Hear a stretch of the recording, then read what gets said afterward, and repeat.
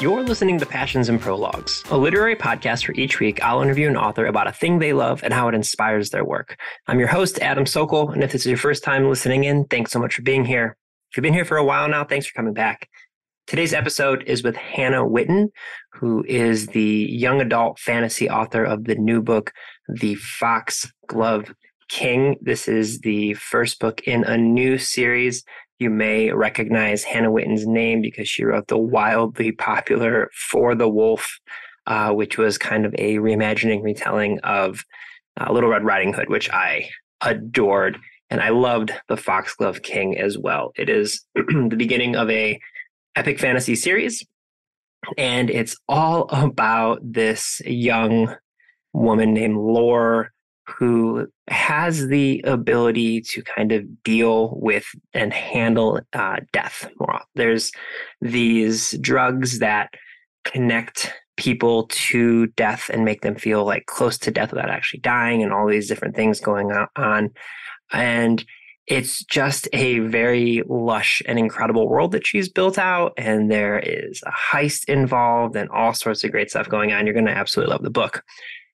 Our discussion today is another one about musical theater. I think one of the things I've discovered while doing this podcast is that a lot of people are just like me and they grew up loving musical theater.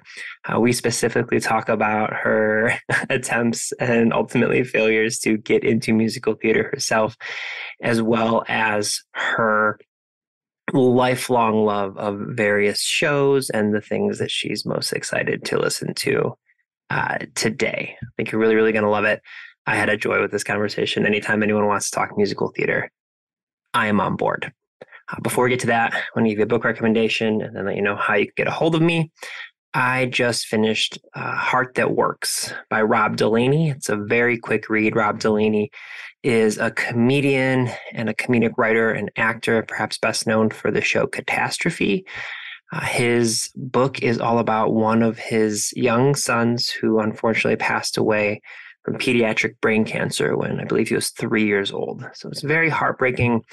But I just love the way that Rob handles it in the sense that he openly talks about his emotions. And it's not one of these books where he feels like he's at peace with it. And so he wrote this story. He's still very angry about it. And I think that's something that, you know, anytime anyone loses something important in their life, it can cause you to feel anger. And you always read these books where people say like, oh, I'm at peace, or it's cathartic, or you know, I now understand that it's actually good for me. He's not doing that in this book. He's just basically saying like, I'm pissed off. This sucks. I hate this. But he's also just very open and honest about all the things that he misses. And it's a beautiful story. So highly, highly recommend it. You will probably cry, but it's, like I said, a very quick book and it's very impactful.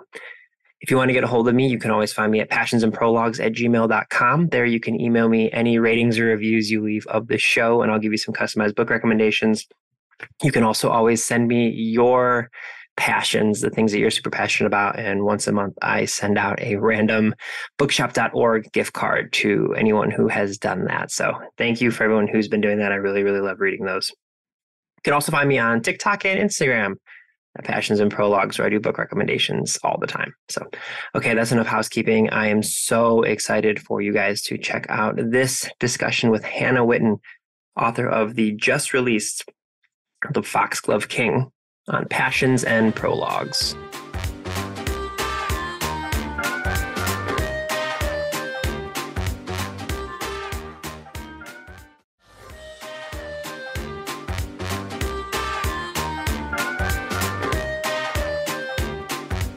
Okay, Hannah, what is the thing you're super passionate about that we're going to be discussing today? I love musical theater. Yes. You said this right before we started recording, and I literally said, stop, don't say anything else. I want it all to be like authentic. So let's get into it. First things first, like when you say you love musical theater, do you mean like you love performing, you love watching? Like, give me your... All of it.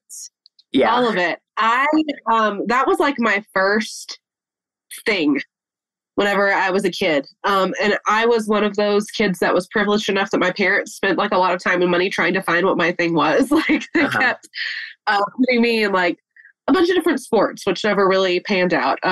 tried me like on a bunch of different instruments, and I just never found something that I really latched onto and was like, yes, this is it. This is what I want to do. Until I was in third grade. And I had always been like a really dramatic kid. Uh-huh. And my mom was like, I heard that they were doing auditions for Annie at like the community theater. Is that something you'd want to try? And I was like, yes, absolutely. So third grade me auditioned, and I was almost Annie. I was like in the like the smaller like audition group that they were making Sing Tomorrow and all that jazz. I didn't get Annie, but I was one of the orphans that like had speaking roles and a solo and stuff. So I thought that I was a hot shit. And that just kind of started. After that, I auditioned for literally everything that came down the pike. Like that was just the most fun experience, and really, I just latched onto it really hard. So I did that. I did theater from then until I was like 16, and the only reason that I stopped is because we moved away, and the place that we moved to didn't really have like a theater program. So I would have kept doing it if I could have. Okay. I love this so much. So I went to a very small Catholic school. I was actually the last graduating class before it closed, which is hilarious. But like, I am the youngest of 4 kids. So it's one of those schools where like, as the youngest of 4, all of the teachers knew who I was. Like, they called me Little Sokol. Like, they didn't even call me Adam. They just like used Lil. And but because of that, I was basically like indoctrinated is a hilarious word to talk about a Catholic school, but I got like exactly. I got like indoctrinated into just like the really awesome community of this school. And part of it was, despite being small, they had an incredible auditorium, and most years they had an amazing theater program because they had a lot of very talented theater people. So like when I was really, really little, I went and saw my sister's friends in like Godspell and Joseph and the Amazing Technicolor Dreamcoat. Or like I saw my brother in, I think he did like Bye Bye Birdie. And like when I got to high school, we did Cinderella. I got to play the Herald. So as like a 17-year-old, I got to wear canary yellow tights. Roger Hammerstein in Cinderella? Yeah. So like canary yellow tights. I got to do like the first solo, and like again, like not a great singer, but I could do it enough. But like I know exactly what you mean. And then like since then it's just been like watching theater and then being obsessed with it. So I know. Yeah. So what anytime I see live theater, I cry just because I'm just like, everyone is so talented, and it's just embarrassing for everyone who's like around me. But it's just like from the first like overture, I'm just like tearing up already. Everyone's like, are you okay? No, I'm not. I'm never okay. It's like, did you hear that? It's an oboe. Oboes are so beautiful. So what are some of the shows that you like find the most joy in, or that you enjoy the most? So the ones that I performed in, and like I cannot stress enough that this was like a very small community theater. So like we did a lot of shows that were kind of like knockoff versions of Disney movies. Yeah. Like, I don't remember what the name of the company was. I'm sure it's whatever was like the rights could be bought the cheapest. But we did Sleeping Beauty, and I was like the Maleficent-esque character who had like a different name and stuff. And that was super, super fun. And that was my first, like, I think I was a freshman in high school, like 8th grade freshman, somewhere around there. But that was my first like leading role, and I had a really great time with it. My last role that I did before we moved was I was Belle in Beauty and the Beast over the summer, and that was the first time that we had done like shelled out to get the actual like Broadway script. So it was like the real show. So we were all very excited that we were doing something with like an actual orchestra and not like canned music over the stereo. So I loved performing in those. But as far as like ones that I've seen, I have like a list of shows that it's like my list of shows that make me very mad that I did not continue to pursue theater. And it's like Heathers is number 1. Yeah. The music is just incredible. Hades Town is another one that we listen to in the car all the time, because like my husband never performed in musical theater, but he's always like enjoyed it, which is great. Then I can listen to all the soundtracks in the car. I was obsessed with Phantom of the Opera, as every like 16-year-old who came out and was even vaguely adjacent to any musical theater program was when like the Gerard Butler movie came out. I was never a great soprano, but God, did I try to sing along to that particular soundtrack. But I love all of it. And just, the amount of people who like, you can act and you can sing and you can dance, that just seems unfair, but like, keep going so I can watch you. There was a previous episode of the podcast, it was a while back now, but Kaylin Bayron came on and we were talking about Phantom of the Opera specifically. She's phenomenal. And I can't remember if I told this on that episode, so if I did, listeners, I'm sorry, I'll be brief. When I was like 4 or 5, I think, might have been a little bit older, but my parents took all of my siblings and I to Toronto. Like, we got to see Phantom of the Opera in Toronto with like the, I think, original cast. I don't know, it was a very big deal. And I, at the time, did not understand the concept of musicals. And so like after the second song, which again is like, the whole thing is songs, I leaned over to my mom and she like, to this day, my mom remembers this. I leaned over and I was like, when are they going to stop singing? And there's like, she just... In about 2.5 hours. Exactly. Yeah. Like I didn't understand the concept of any of it. And like, it's since come to be one of my favorite musicals. Like he's like any person of a certain age, but that certain age can be like 28 to 50. I feel like they were like interacting with Phantom. It's so funny to me, like the way that depending on like what your first exposure to that show was, like how you react to the stage version. Because I have like a similar story where for my 16th birthday, I like didn't want a big party or anything. So my mom took me to New York and we saw Phantom of the Opera, and it was just me and her for like 2 days. It was super nice. But my exposure to the show at that point had been the movie, where it's like Gerard Butler being real sexy as the Phantom, and that's what I was expecting. The stage show is not that. Like, the Phantom is like real creepy, and there's like not any. They do not try to like make it hot at all. And I was like, I mean, okay, like I'll roll with this interpretation, but I have some critiques.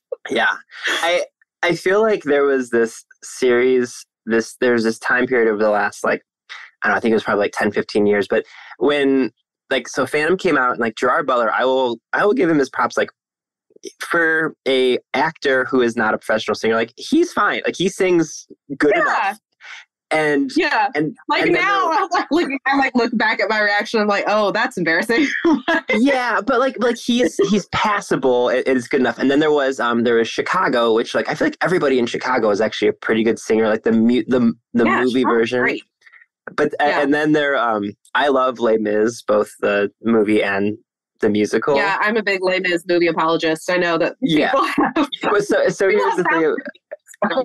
I have a friend who is my college roommate. He and I hope he's listening to this, he and I will like every once in a while, we'll leave each other like voicemails or messages in the Russell Crowe singing voice. Cause he just like, there's a song Stars where he's like, it sounds like his nose is plugged. He's like, yes, I blame it. And like, we will still to this day leave each other messages in that voice. And it's just like, but again, like you said, I love musical theater so much that I can get past it. I'm like, I'm just glad that they're doing one of the shows I love as a movie. And it's, exactly. I'm like, I'm just happy to be here. So you mentioned Heathers and Hadestown. Are there some other shows that like you said, you kind of didn't get to do anything else past 16, but like, are there some other shows that have stuck with you throughout kind of like the test of time? Like, again, I will always love, like my dad's side of our family is Jewish, so I will always love Fiddler on the Roof. There's like a few specific shows for me that like I'll just listen to the whole thing every once in a while. Like, are there shows like that for you that have just stuck with you? Yes. I love The Sound of Music. And that was actually like one of my very first experiences with the musical was whenever I was really young. Like, I think I was like 6 or 7. I first watched The Sound of Music.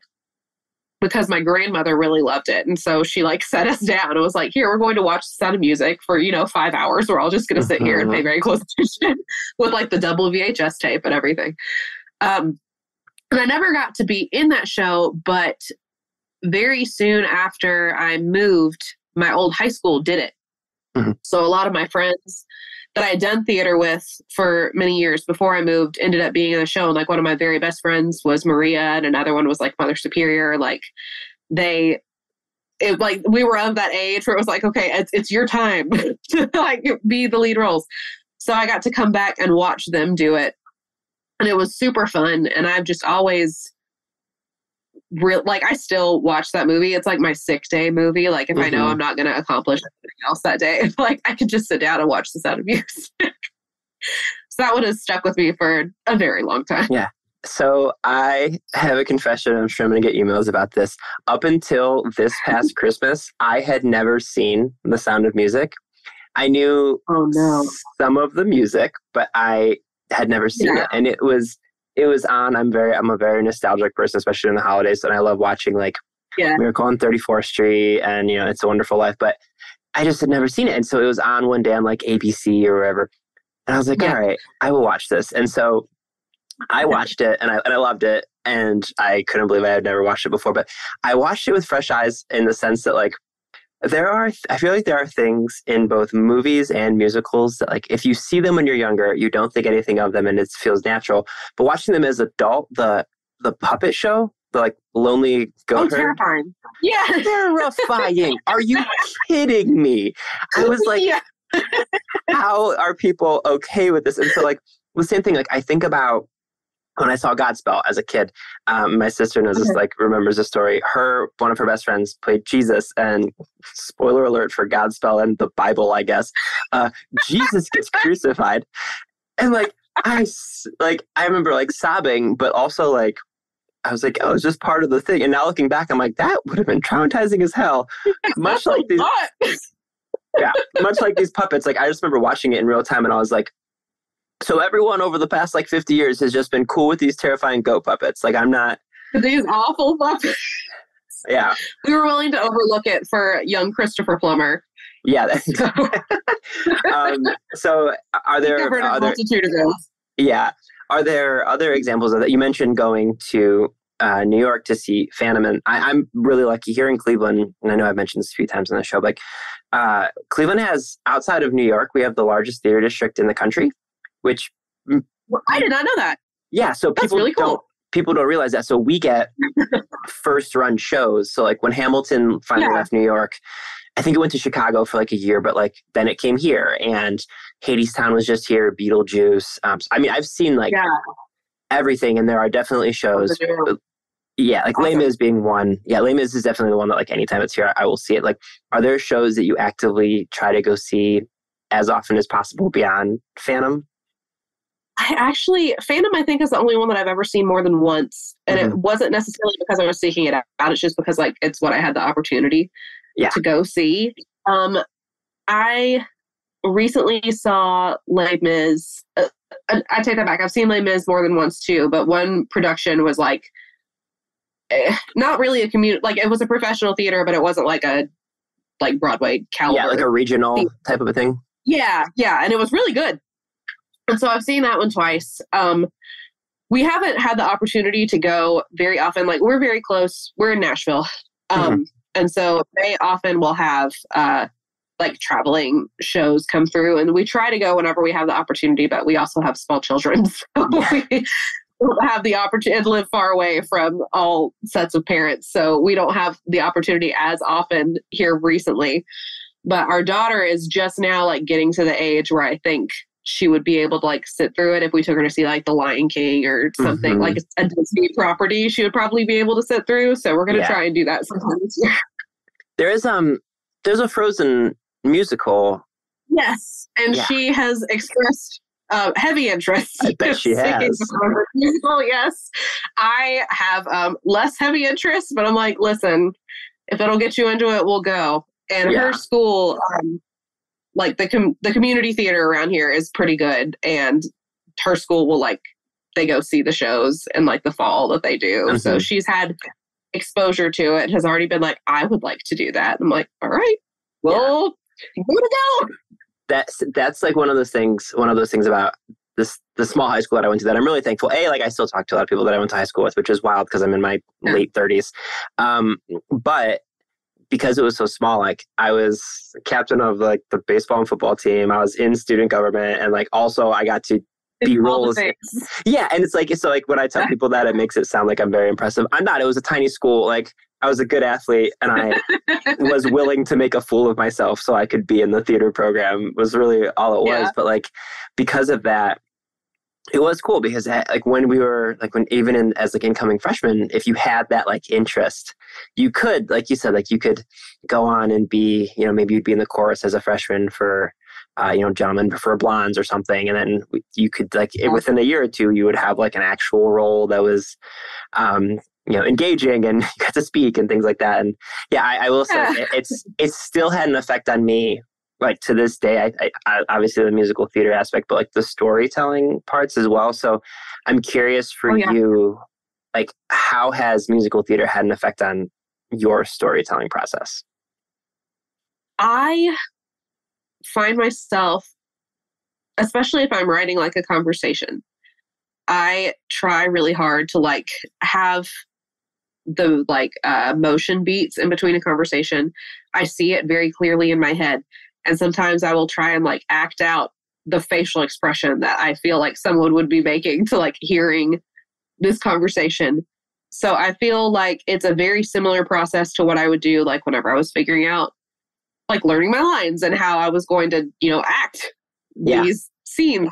I use a very similar process whenever I'm like blocking a scene with characters in a book. And it's weird actually how similar the two processes are.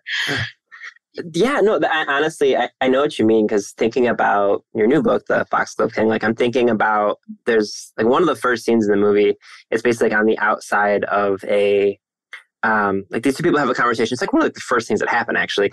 It's like on the outside of almost like a stoop. And it does feel very like, I know what you mean. Like it does feel very like blocked in a way. Like now hearing you talk about this, I definitely know what you mean, and about how they like the way that they converse back and forth almost feels kind of lyrical. Like I actually it definitely there's like beats, and it's weird how similar it feels to be like sitting down and trying to figure that out versus like going to a blocking rehearsal and figuring out how you're going to move around the stage, because it's essentially the same thing, just you're writing it instead of performing it. Yeah. Do you try to make your stories kind of, because I think one of the things I love about musical theater, especially, and like even plays, like there can't be really any wasted or like throwaway scenes. Like it's almost like a middle grade book in the sense that like it has to be moving the plot forward at all times because people are watching it. There's no time to like, it's not like a movie where like you could stand up and like go grab a glass of water, or like, and there are sometimes in books where you're like, okay, what is the point of this scene? But like for you, do you think about like when you're, in addition to like the blocking aspects and the conversation, do you think of stories in that same way, or am I just like totally projecting onto you? Like, no, I definitely do. I try not to have any filler. Like everything that, and especially since like the books that I've published up to this point have all been part of a series. There are sometimes things that are in one book that don't have a payoff within that book.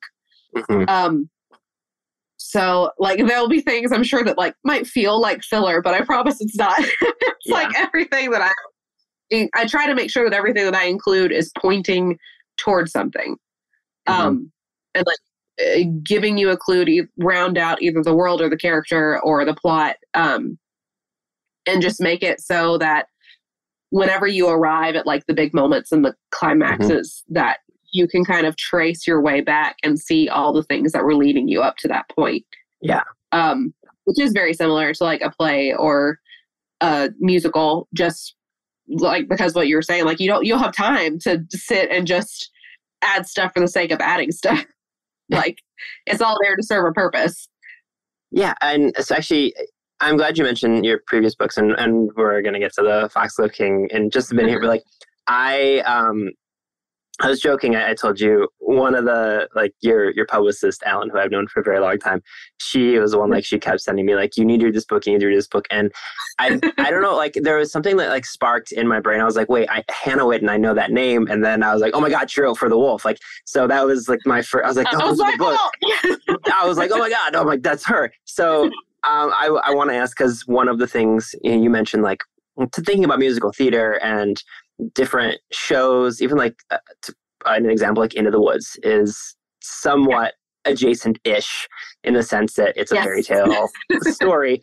So for you, like, what made you want to, because I've talked to a lot of people who have done like fairy tale reimaginings, retelling, like these, and I always think they're incredible types of stories. So for those first few books, what made you want to pick like Little Red Riding Hood as sort of a jumping off point? Yeah, so I knew there's so much about that book that changed, like, from the original idea to what it eventually became. But it was always going to be something Little Red Riding Hood adjacent. And that was mostly because I was thinking of Little Red Riding Hood in its places like a morality tale.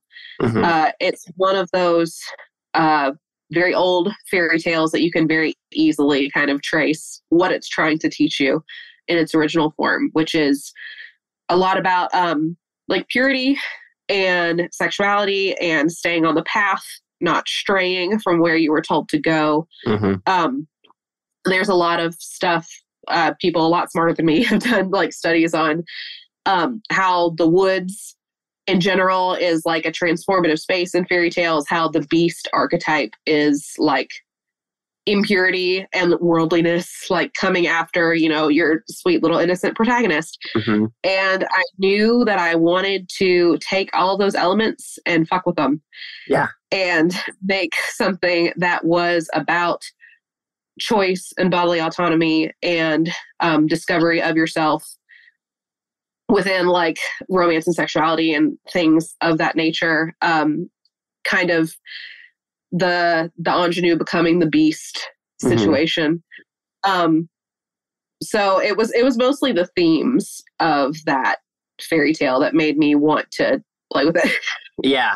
And I will say, for anyone who hasn't read those books, For the Wolf and For the Throne, buckle the hell up and do not expect it to be fair. Like, don't expect like, oh, I know the story of Little Red Riding Hood. Yeah. Like, just get ready. I just wanted to, like, I don't know. I loved those books so much. And then for the Foxglove King, like, oh, you're welcome. For the Foxglove King, like, obviously it's a departure. Maybe I don't know, but that's not like pulled from other stories, is it, or am I misreading? Definitely. No, it's its own thing. Mm-hmm. And that was very much by design. I think every author kind of, you always have that fear after you've done your first book, your first series. It's like, what if this is the only thing I could do? So I wanted to like purposefully do everything different. Yeah. So like, in the Wilderwood duology, they were very limited cast, very kind of self-contained settings. So for this one, I was like, okay, I'm going to make a big world. It's going to have a map. We're going to be in like a castle. There's going to be a bazillion people all over the place. And then I was like, what have I done? Yeah. So it was certainly a learning experience to go kind of make that 180 and decide I was going to do something that felt completely different. But it's been good so far. Yeah. It's been good to see myself. Yeah, well, I mean, I was fortunate enough, like I told you, I got a copy of it before it's come out. We're recording this in February. The book comes out in March, and when people hear this, the book will be out. But it's so good, and it's so, like, I love how it, you're welcome. I love how it plays with death and, like, kind of, like, commoditizing death in, like, this really intricate and creepy way. And you're right, I do love that it's very... it is very sprawling, and it is very, like, you have built a whole world. So for you, how did that feel coming from, like you said, coming from a story that, well, not like contained within a fairy tale, there were things that you knew you needed to kind of have in place, like the woods and these different aspects. So taking that and then being like, oh, actually I'm going to build a whole universe. Like, what was that experience like for you? Daunting. Very daunting. It kind of was going back to the books that I read whenever I was younger, because I read like Lord of the Rings, obviously, but like Wheel of Time and these gigantic series with gigantic worlds. And for a long time, I thought like that's what fantasy was, especially adult fantasy. And I mean, I think there's, still people that think that, but so whenever I was writing Wolf and Throne particularly, I knew that I wasn't doing that, and felt a little bit self-conscious about the fact that I wasn't doing that, and about the fact that it was so kind of self-contained. So I wanted to like just give it a shot and see if I could do it. And I remember I had started the book a while ago, actually. Like it was the book that I was writing when Wolf sold. Mm-hmm. So I had written like the first half of it, and then, ended up putting it to the side because I had to work on Wolf. And then ended up coming back to it and being like, I think that this is like the thing I want to pursue after this series is over. So I had Auvergne and Delaire, and then I was like, and I know there's stuff outside of that I'm going to have to address eventually. Mm-hmm. So I sat down and I drew a map for the first time. And I remember just being like, staring at the blank piece of paper and be like, how does one do this? And just kind of like drew some swiggly stuff. I was like, there's a country. But that kind of is emblematic of how the entire process went, was really just stabbing in the dark and seeing what stuck. Yeah, no, I love that. I've seen people like on TikTok do where they'll like splash coffee off of a like paintbrush. Yeah. And then they'll just like draw circles and like I've seen people like pour rice and do like that. I'm like, that's way smarter than what I did. Just draw some squiggly lines. Yeah, absolutely. So I mean, like I said, I love like I love everything about the book, but I love that it has, like I said, I feel like, I don't know, I seek out, I don't read a ton of fantasy anymore, but the ones that I do seek out, I want it to be something where it's like unique. And I do love like the idea of there being like commoditizing death. And I love that part so much. Like I never want to give away too much. So I will let you kind of like pitch the book now that we've talked around it for like 20 minutes. Like for people who are unfamiliar with the Foxglove King, what would be kind of your pitch for them about what the actual story is? So the Foxglove King is about Lore. She is a poison runner in the city of Delaire. Delaire has a dead goddess problem. So about 500 years ago, there was something called the God's Fall, where all of the gods died, except for Apollonius, who is our main like god of life. He's just disappeared and nobody really knows where he is. But we know where Nyxara, the god of death, is, and she is underneath the city in the catacombs, and her body is leaking power. They call it mortem, and it's the power of death. And you can only use it if you've had a near-death experience, or if you're Lore, who was born able to use it, a fact that she keeps very close to the chest. But she is a poison runner, like I said, so because people will use poison to try and either get close enough to death to be able to use mortem, or you can also use it to extend your life because you kind of like balance your organs on that precipice of death and life. And like, it's not a nice life that you get in exchange, but it is longer than it would be otherwise. So Lore is doing pretty okay for herself, living under the radar, because being able to use mortem, unless you are one of the people who is appointed as able to use it, is illegal, until she accidentally raises a horse from the dead, as one does. Who among us has not accidentally raised a horse from the dead? And then she gets captured. She gets brought before the king. She fully expects to get sent to prison or to be executed. But he's like, hey, actually, I need your help. There is, as you know, an empire on our border that is a breath away from invading. There are mysterious deaths happening all over the edges of the country. We need you to be able to raise a body and ask it what's happening. We also need you to keep an eye on my son because I'm pretty sure he's a spy for the enemy. So Lore finds herself within the court of the Citadel with Gabe, who is a surly one-eyed monk that is also a duke. And they're trying to keep an eye on Bastion, who is a really cool, like, pansexual playboy prince who doesn't care about anything except actually he cares about everything very, very much. And chaos ensues. Chaos ensues is the right way to end that. I'm always so impressed by, like, the way that you built out the story there. Like you said, there's a sprawling kind of like inter-kingdom potential like things going on. You've built out literally hundreds of years of history. There's a magic system. There's a massive cast of characters. When tackling a project like this, where did the story originate with like an idea of the magic, an idea of the character, an idea of the setting? Like there's so much that could be an entry point for this. So for you, what was it? I have a very specific entry point for it, and it's a weird one. So the idea for the story came about from me getting extremely angry at the rise of Skywalker. I will explain how this happened. Okay, so I remember after seeing it, I was explaining to my poor husband, who like was not as into the sequel trilogy as I was, but like he was along for the ride, you know? Yeah. So we go see it. I am just upset. And he's like, okay, like talk me through it. Like, what's your problems here? I was like, all right, we'll start with the basic was the Rey Palpatine thing. Spoilers for The Rise of Skywalker, I guess, if you haven't seen it. I wouldn't recommend it, but spoiler alert anyway. So I was like, okay, Rey Palpatine could have been a cool idea, could have been something that worked if you had built up to it throughout the course of the trilogy, which is really just like the downfall of the sequel trilogy in general. That's a conversation. We could have had that conversation, actually. That could have been something that we talked about other than musical theater. It was just me and my lifelong beef with J.J. Abrams. Okay, so Rey Palpatine. And I remember explaining it to him, and like my brain was going a million miles an hour. And I was like, I think that this could have worked as the middle installment of a trilogy, but it doesn't work as the last one because if you had done it as a middle installment and had Rey actually like turn and like given to her dark side and had that be a thing, then it could have worked. But there's just too much packed into this last movie that didn't make enough sense because it wasn't established earlier.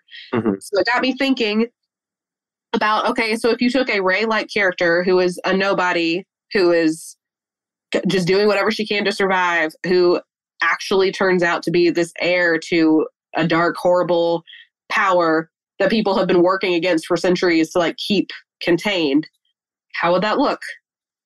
So that was the entry point into this trilogy. And everything else, I just kind of stuck like tropes that I liked into it. Like I was like, I haven't done like a court intrigue book yet. That might be fun. And I haven't done a love triangle. Like that would be fun to stick in there too.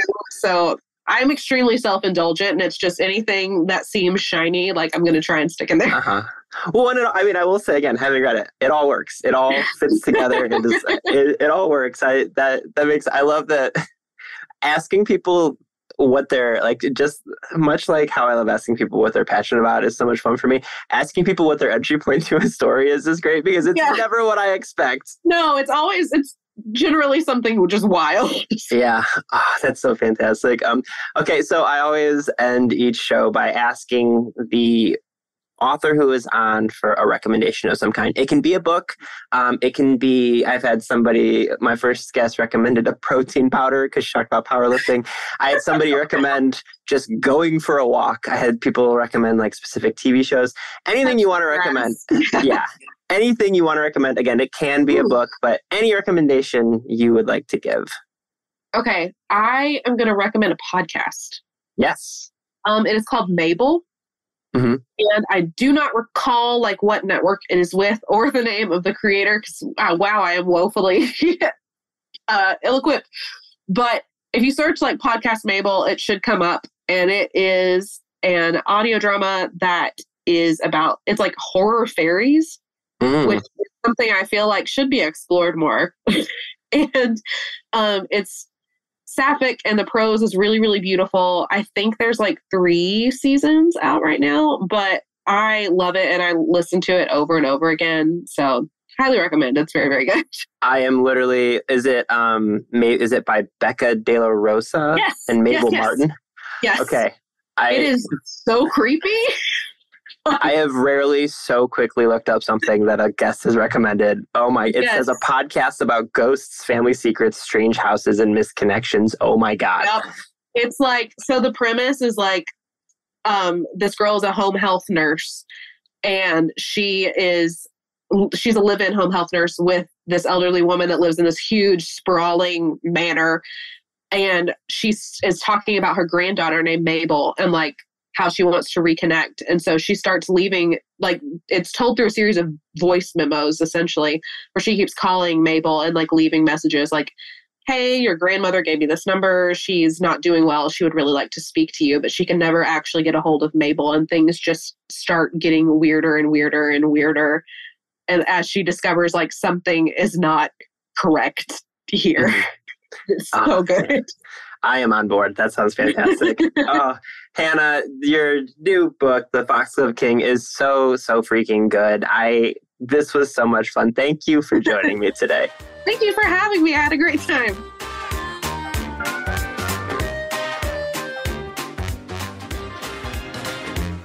Passions and Prologues is proud to be an evergreen podcast and was created by Adam Sokol. It was produced by Adam Sokol and Sean Rule Hoffman. And if you are interested in this podcast and any other evergreen podcast, you can go to evergreenpodcast.com to discover all the different stories we have to tell.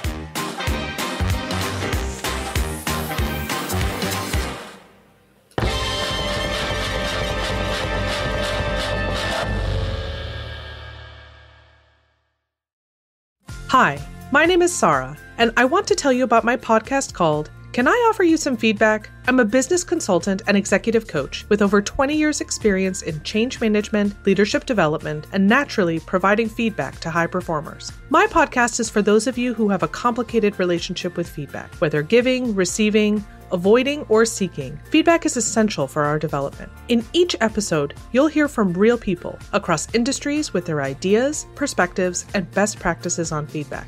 I'll also be sharing business bites with you, simple explanations of organizational tools, management techniques, and leadership philosophies that will help you and your businesses thrive. You can listen to Can I Offer You Some Feedback on your favorite podcast app or learn more at evergreenpodcasts.com.